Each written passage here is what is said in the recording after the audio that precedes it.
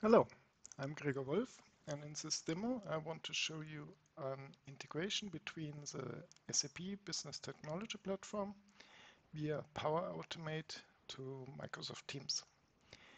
I'm running a Fiori frontend powered by a Cloud Application Programming Model backend, and via this Fiori app I can create or request approvals.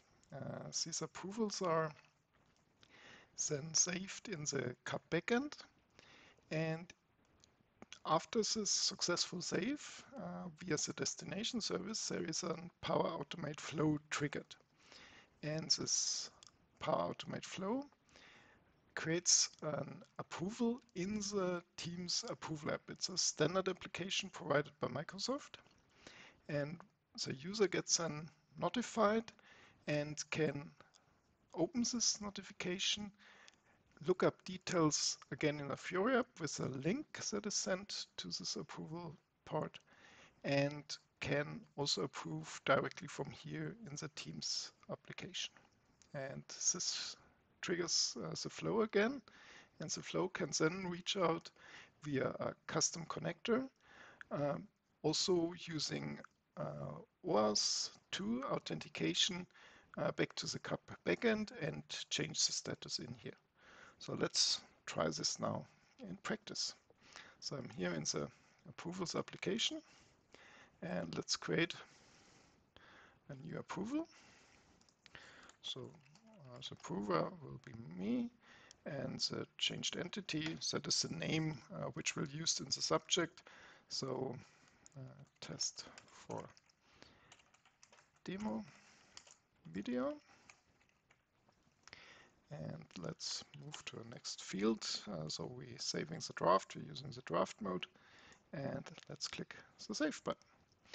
So now the flow should be started, and I already got the notification here in Teams. So let's switch to here to see what the approval for test for demo video requested, and we see an attachment.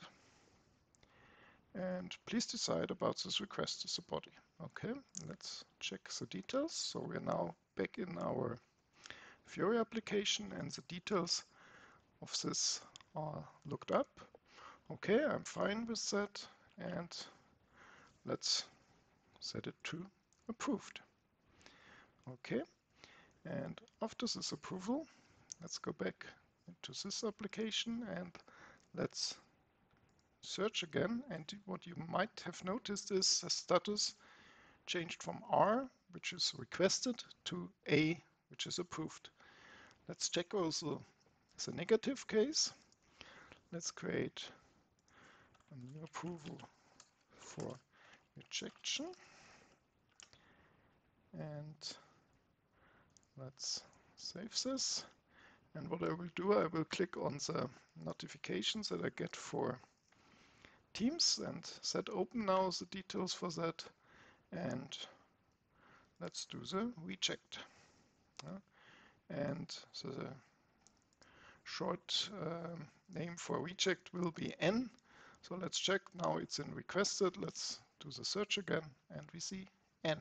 Perfect. And let's have a look a little bit on the flow. So this is a HTTP request that is sent from SAP Business Technology Platform from the Cloud Application Programming Model app. It has a JSON body where we see several fields, and they are used to assign that to a specific approver. That is the email address. There is a title, which goes for the subject. We have a body, the URL, and the item link description is again the subject. And then it waits until everyone approved, and then makes a decision.